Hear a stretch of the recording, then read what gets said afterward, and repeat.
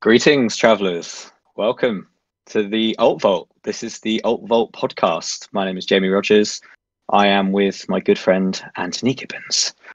Hello. Gibby, Gibby is my how are full you? name. It's my legal full name. I'm changing it. To just Just one Gibby. word. The Like, artist formerly Beyonce, known. Zendaya, Gibby. That's it. That's nice. I Yeah. mean, I'm technically not a Jamie, really. I'm a James. Yeah, So but you hate that, that's don't you? first light. I do hate that. I'm named after Thomas the Tank Engine characters, which is rather depressing. I thought you were going to say I'm named after Thomas the Tank Engine. I'm called James. I was like, how does that work? Yeah. I'm named after a train and named the wrong one. Not even the main character of Trains, but yeah, it's my middle name is Edward, which is rather like Well, I've had some weird. we had a very interesting interaction about middle names, didn't we? We did. And if The alt vault has history at 2000 Trees of finding another Jamie who Fake Jamie, didn't have a middle name. Yeah, who's and probably watching this, shout out to Fake Jamie. Hello. shout out to Fake Jamie. Hello, you are never going to be as good as me, and I stay alive in spite of you. Not No, but not genuinely, that was one of the moments where, like, I am so glad I was recording that. I just happened to just film something, and we ended up with one of the greatest clips we've ever gotten. I did not know when at 2000 Trees that was filmed, you could not have middle names like properly. I assumed it was just you have your first name, Really? you have your surname, and then your parents between the pair of them pick a middle name. Just assumed it was because I would argue if you don't have a middle name, then you I don't have a middle name, so be careful what you say next. well, my sister has two middle names, so therefore I would argue she has no middle names because the middle name Yeah, is the one in the middle. She's yeah, just doubled up on her first and last name. yeah. Um, but it's like it's a nice little alias. It's kind of like a weird nickname that your parents I mean, some people do unintentionally give choose. you. Yeah, some people do choose to go by the I middle just name, don't they? didn't know it was something you could choose not to have at all. Yeah. But I mean, there we I go. couldn't imagine you go. I couldn't imagine you being an Edward. I couldn't imagine you calling you Edward. Can you Eddie. imagine me being a James? I mean, Eddie's bad. Eddie. Uh, Eddie Rogers. Eddie Rogers does sound like a stuntman that's failed Yeah. in his career, and I'm not just saying, not just because Eddie the Eagle was, a thing, but I just, yeah. And Did you see Ed Rogers do the jump the other day? Well, Ed Rogers sounds like a comedian, like a Yeah. stand-up comedian. Yeah. Well, I'm not a stuntman. I'm not funny, but I am. I think you're funny. Thanks, mate. Funny looking, Thank you. huh? No, I'm joking. Oh, there we go. This is episode 1, podcast 1, the Yeah. start of our audio journey together. Have you ever been on a podcast before, Gibby? Well, I mean, we did like a couple of. I wouldn't really call them podcasts. We did like a couple of episodes towards the end of last year where we talked about like festival season and stuff. But that was more just like a discussion. I suppose that's what a podcast is. And at the end of the day, it's just a discussion. But it was more like centered around a specific topic rather than just this like a kind of chat that we're having now. Well, when this sort of journey started, really, it was just me sending you random clips from our nights out and it becoming, Yeah, catalogue of well edited by yourself, sir, thank you. video diaries. And every time you go to a theme park, you usually buy sometimes, whether it's good, bad, or just pure hilarity, the picture from the ride. Yeah. You gave our nights out a souvenir when you Mm. filmed a lot of these videos, and it's always just been about that, really, just checking out Yeah. and looking back, because we all did so much looking back during the pandemic, and I think we realized that all of those people who said, you shouldn't film a concert, were kind of thinking, I wish I'd filmed that concert a bit more. Yeah. And that's like, some people do say, like like I had a comment the other day saying, "Well, you're not watching it live. You're watching it through your phone." Now, when we're filming gigs, I'm doing when I'm filming a show, a little bit behind the scenes stuff here. I'm filming like this, right? I'm watching the stage, but I've set up the shot in a way that I know, right? That's gonna film the stage. Now, unless there's like The a zoom, 0.5 yeah, well, fisheye lens. unless there's like a zoom that I need to focus on to like make an impact in the video, and I'll kind of just go and and check the quick. But I'm still watching the show. I've just realised immediately that that action that you just did, for anyone listening, no idea what you just did there. No, It's a true. bit I've just got the camera next to my face. panning across to your Yeah, face as if it was like a third eye. yeah. Well, I mean, there's two lenses, so there's like four eyes. It's like, but that's what I mean. Like, I can still watch the show live and get the footage that we need for the videos, and it's only really I, if there's like a specific decision that I want to make that goes into the video. It's only then really that I take my eye off the show. Do you know what I mean?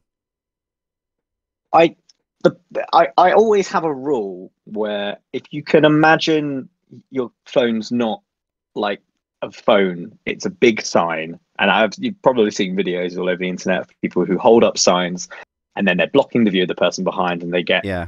destroyed, broken, trashed because, we've all paid to see a show and you've taken that away from someone. Once I get to like the minute mark, that's when I look at it and I think, I've got most of this, really. Yeah. Like, I start to feel awkward that it's been up there for that long. And like, to be fair, sometimes, yeah, I am a zoomer. Like, you can tell I zoom in very, very close. Yeah. With not any like Gen footage. Z. Not like I thought you meant like Zoomer, like Gen Z. I was like, you're older than me. I mean, I properly zoom in to film the acts. Like, I love to make complete use of the fact that it's very good now to zoom in from afar. And yeah, you can always tell because I've gone straight in there. I couldn't do the whole just watching from the side, but I like that sometimes it is only a 20-30 second clip of a song rather than here's the 4 minute long version of, and I think the thing people that filming the whole of Bohemian Rhapsody, that's just silly. Like, yeah. And I think the thing that we've got down now as well, especially with some of the bands that we go and see quite a lot of, like Shikari, I know the musical cues for Shikari. So if I'm filming a Shikari show, I know that, okay, last chorus for Live Outside is when the cannons go off. I only need 10 seconds of that for the video. So I'm going to go, hold the phone up, gonna live outside, bang, cannons go off, 10 seconds, phone away again. Do you know what I mean? Like, and that comes with, obviously we go to a lot of Shikari shows, which we'll talk more about in a bit. That does come with repetition when it comes to Shikari shows. And it also, it comes with, being in the right place at the right time. Yeah. And I think the interesting thing about, that band, aside from the fact that they are the reason I know you, that's how we met, is through the Enter Shikari family, as it was. But the great thing about that is every set can be potentially different. It's chopped, changed, mashed about.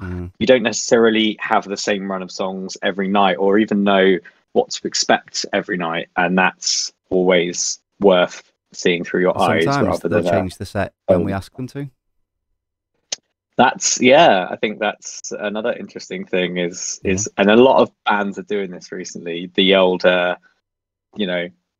Magic 8 Ball from Fall Out Boy, the kind of extra like fan request session of the set where it keeps artists on their toes if they've got that little ability, well, not that little ability, because it's incredible to have to learn and master all of the songs that some bands have, but to just add an extra one that makes it feel like going to that show was super special, then that's what a treat. Like, they're the shows that stand out, aren't they, when you're like, oh my god, I can't believe they played that song, and then you find out that they haven't played that song on any other show on the tour. It was all for you. It was all for you. We have a lot to thank that band for, and of course, a big UK tour. coming up soon. But there's lots of things this year that we've got planned, and I think it's quite exciting to look forward and see exactly what some of those things are. But also remember that, you know, you've started this year changing your name, like YouTube Yeah. wise at least. Yeah. No. Yeah. I mean, my name is now Gibby legally. I'm on Well, legally. okay, that's two No, name but changes. the channel name as well. Yeah. Which I mean, I won't go too long on it because I did a video about it towards the end of last year. But basically, the idea now of the channel is so when we were talking before about just recording the stuff we did on nights out, like that's why it was called Gibby's Digital Scrapbook, is because it felt very much like a kind of coming out of lockdown. I just wanted to have those memories and put them together in like an entertaining way where, you know, similar to the way like how Bo Burnham got started on YouTube. It was like I just wanted to send he wants to send a video of him doing a song to his brother. I just wanted to send the clips that we had from stuff that we were doing, edited well together, send them to friends where we could all watch them on YouTube. And then that kind of grew into, well, why don't we go and challenge ourselves and go and do other things? Not for the purpose of making a video, but like, why don't we try and make a better and better video while we're doing these things? And then over the course of 2023, well, over the course of 2022, when we were doing the festivals, that we went to Reading and stuff, I think that's where I really found like a love for video making. Malta. Yeah, We went and to Malta as Malta. well. Yeah, coming up on 2 years ago, can't believe it. Wow. But doing those things, I was like, I actually really love doing this. And then in 2023, you know, like we saw a lot of new people join, and it kind of got bigger and bigger. We went to Eurovision, me and Tasha, and you know, we went to 5 festivals last summer. We were very fortunate to be invited to Bloodstock as guests. What a time to go to Eurovision, because you're in Liverpool. Yeah. I am very much not. I'm down here on the south coast of Bournemouth, sunny Bournemouth, which is freezing cold at the moment.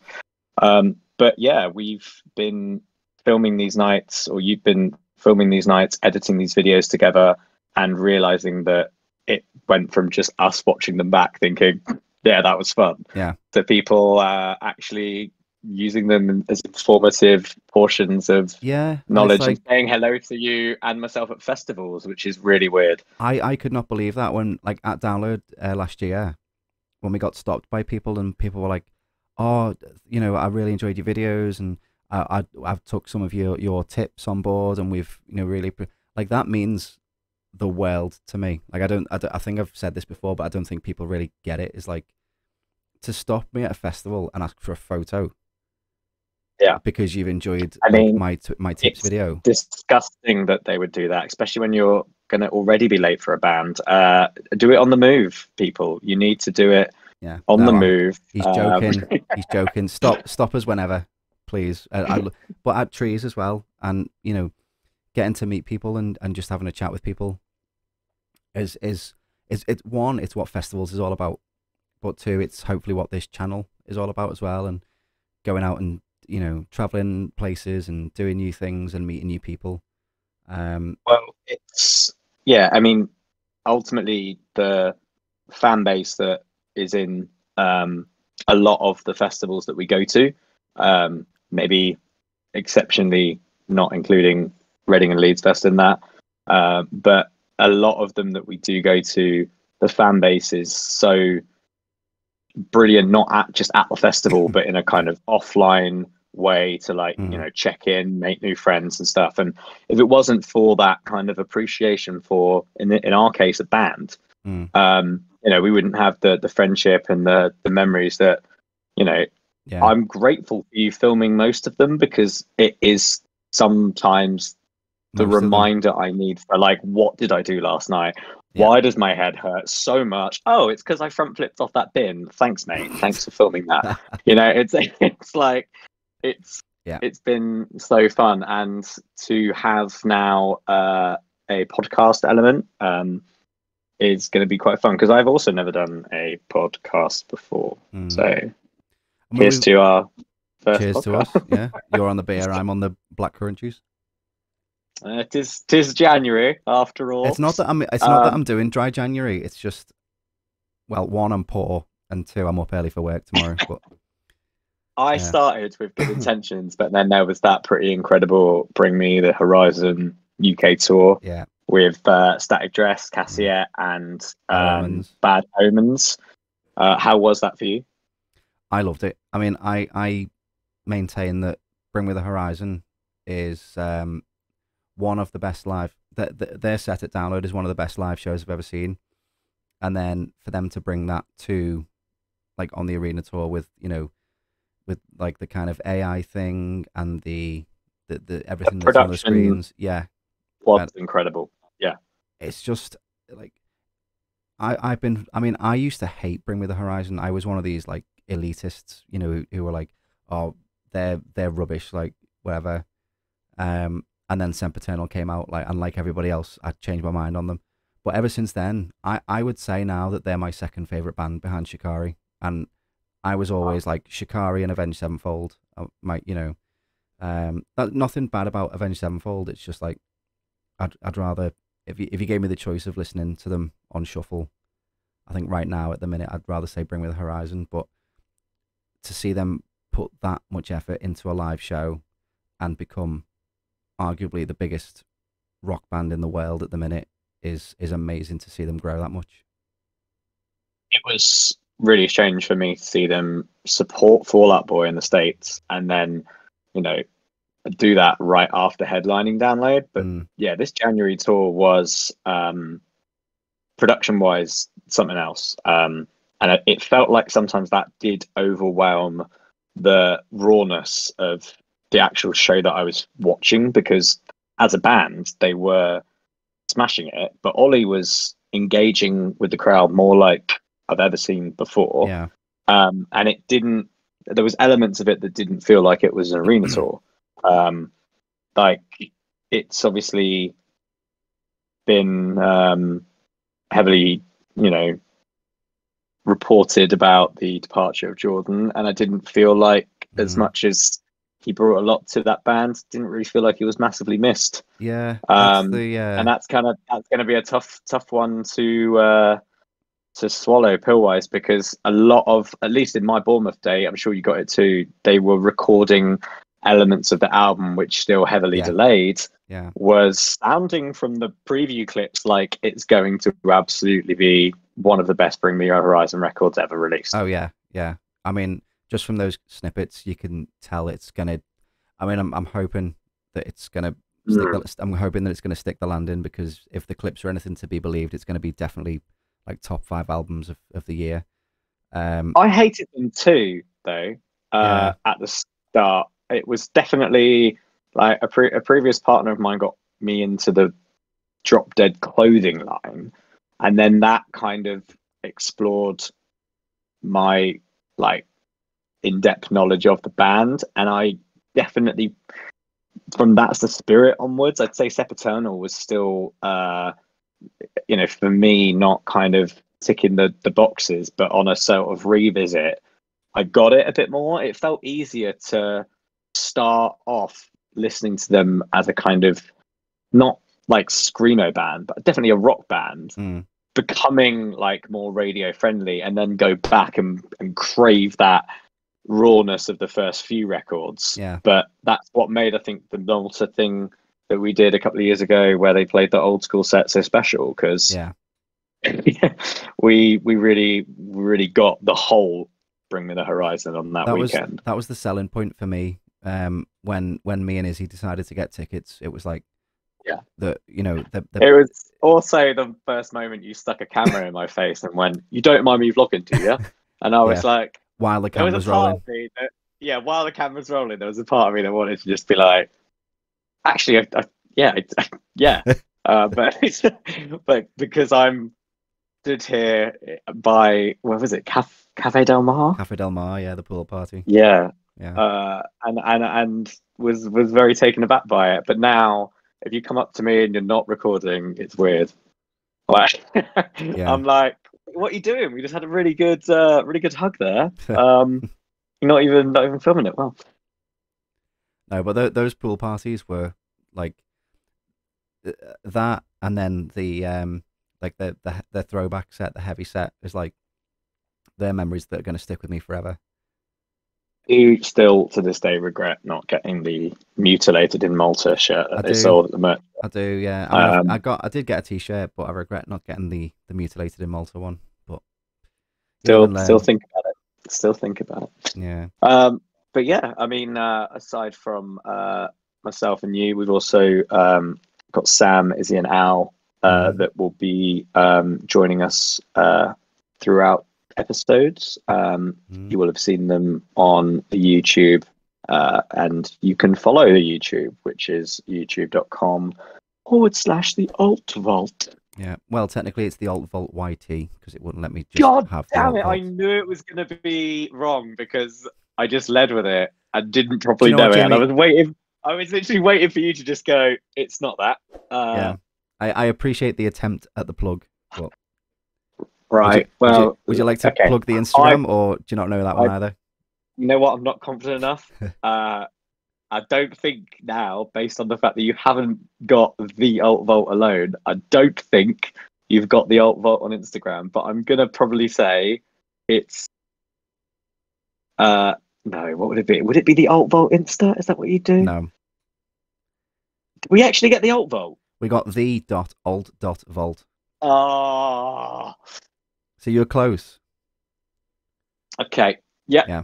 And so if you want to go over there and follow basically any like news of stuff we've got going on, we'll be going up there and stuff like that. We will. And we've got a lot of fun things that we're doing this year. And it'd be great if, aside from watching us do them, you can also hear the real time that the event was like audibly. That was when you're trying to hit the word count in an essay. Would you like to listen to the real thing of what really happened with the real times? You can do things that are actions that affect movement and things that are also things. And watch with your eyeballs at the things that happened on the screen. But no, we've got quite a lot of things coming up this year that I'm just looking at the calendar there now off screen. What thing are you most excited for this year? Vegas. Just so last year, me and you went away, didn't we? We went to Hamburg. And we did. And the year before that, we went to Malta. And I kind of have it in my head now of like, I want to go abroad somewhere different every year. So that does mean that every year that I've met you, you've been on a plane with me. So it does only make sense that you know. So I kind of want to keep up that trend of let's go somewhere different every year, somewhere abroad. And Vegas, like I've always wanted to go to Vegas, but I've never. It's not just Vegas, though, is it? It's it's when we were young festival. Yeah, it is that.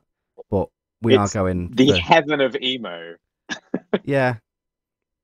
But I think I've always wanted to go to Vegas, but I've never had like. I mean, I've had a reason to go because it's Vegas, but I've never had like an event that will go right. I need to just commit to this and go, you know. And I think making that decision when me, you, and Sam to pull back the curtain a little bit when we had that group call, being like, right, are we getting tickets now? Are we getting hotels sorted? We just kind of went, yeah, let's do it. Let's commit to it. And then when the tickets went on sale, thankfully you were able to get them. Don't know if it was because I was actually in America at the time of booking those, but it was just such a relief to do it.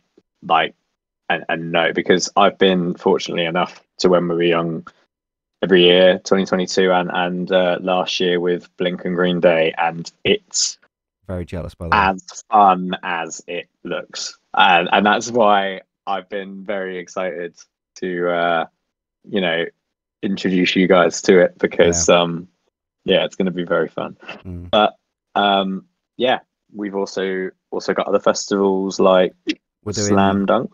I'm not doing Slam Dunk this year only because well, I'm not committing to it only because I'm trying to save money for Vegas. We did an episode last year about talking about, you know, the Slam Dunk controversy and stuff, and I said in that video that I really wanted to go this year and see the changes, because there's no point just moaning about something if you're not gonna, you know, if the festival's gonna go out of its way to make those changes and try and do better, we owe it to the festival to at least accept that and to give them a second chance. And so it's not, I'm not going because I'm not going because of what happened last year. I'm not going because I just can't afford it. But come May time, I might just go, yeah, go on. And I probably will. I mean, I would say that the thing I'm probably most excited about is happening literally next month. The Enter Shikari UK Arena Tour, which is bonkers. Some big rooms that those boys are filling. How many dates are you doing on that tour, Jamie? I'm doing all of the dates on that tour. Wow, I'd never have guessed. And yeah, I am rapidly approaching. I need to do my math, but I am rapidly approaching 200 Enter Shikari shows, which is ludicrous. Since seeing them in 2007, respectfully, obviously living in the UK, very easy to so what's that, 17 years see them. Yeah. That's why when you hear those songs from those first albums, you really do feel like you've grown up with those songs. But there's a lot of fun things that we're doing, and it's going to be very fun to take this journey. I mean, try and follow us on all the socials. I'm saying them wrong, but try and find them. And they'll be in the description below this video. Don't worry. I'll make sure. Wherever you are listening to this, message us, talk to us. We like to hear from new people rather than just being stopped on the way to bands and festivals. But it's very, very nice to hear everything, good or bad. Whether you think, Gibby has a messy room in the background of his camera, or whether you think that look, the posters fell off the wall. Okay, that's what that's about. The posters, I tried those like glue strip things, and they fell off the wall and nearly damaged the frames. So they're just kind of until I can get a permanent. I'm a command boy. Command strips all the way. Yeah, I'm not gonna. I don't know what the brand was, so I'm not gonna, dish the brand. But they're on the floor until I can find a better way to get them on the wall. Because it'll look nice when it's done, having all the download posters. Well, yeah, most posters are better hung up on the wall than just on the ground. You know what I mean, though?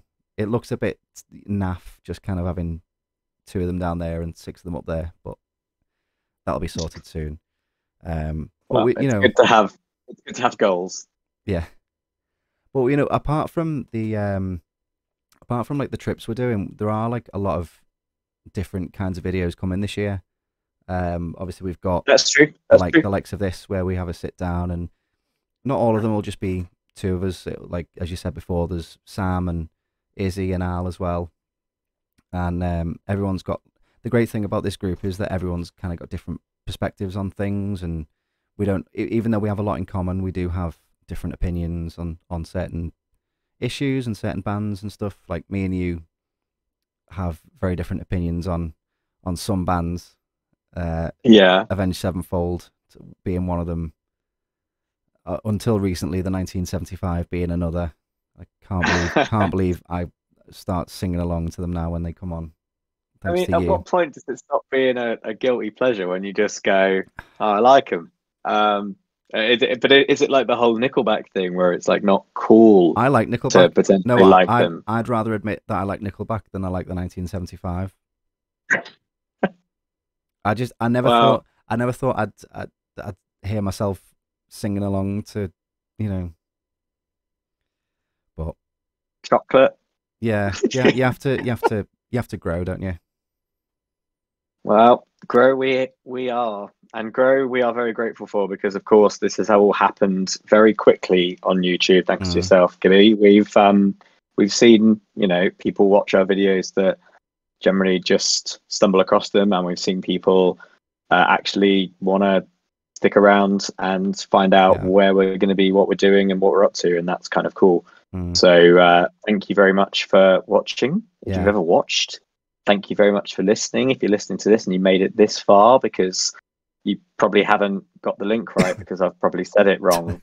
But sabotage. We are part of the Alt Vault, and we're very happy that we're alive.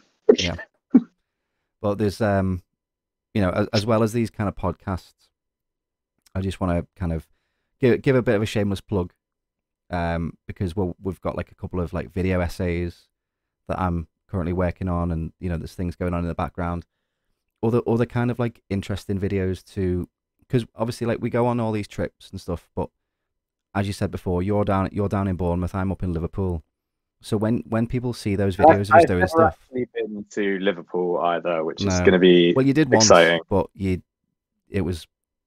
slept on my floor, That's and then kind of, I don't count that because like, I don't know, like Elvis, for instance, when he'd never been to the UK.